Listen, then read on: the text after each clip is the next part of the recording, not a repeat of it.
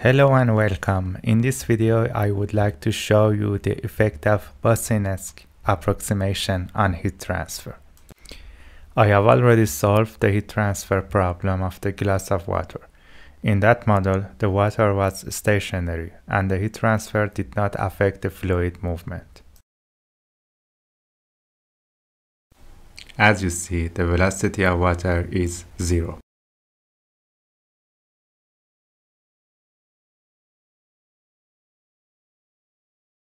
You can see here the boundary conditions.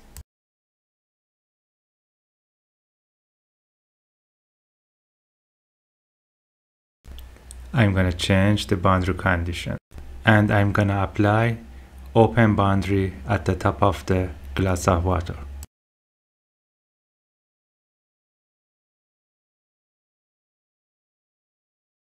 Boundary conditions of both physics must be the same. Here we can see boundary conditions of heat transfer physics.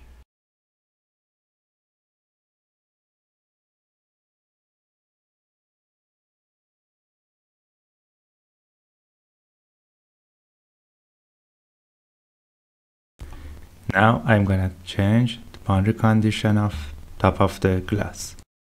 I'm going to click on open boundary and I'm going to select the surface of water. Boundary condition of surface of water must be same in laminar flow physics and heat transfer physics. Okay, this is plot of velocity.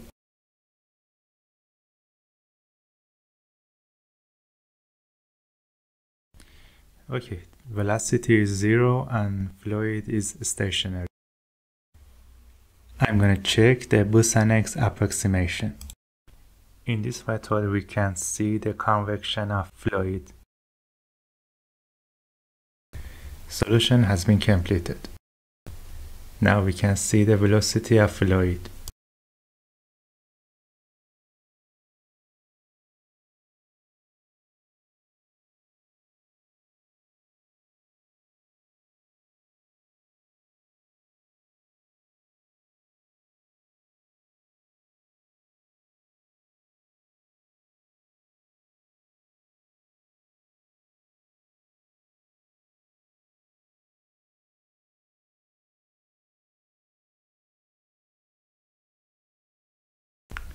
Thank you for watching.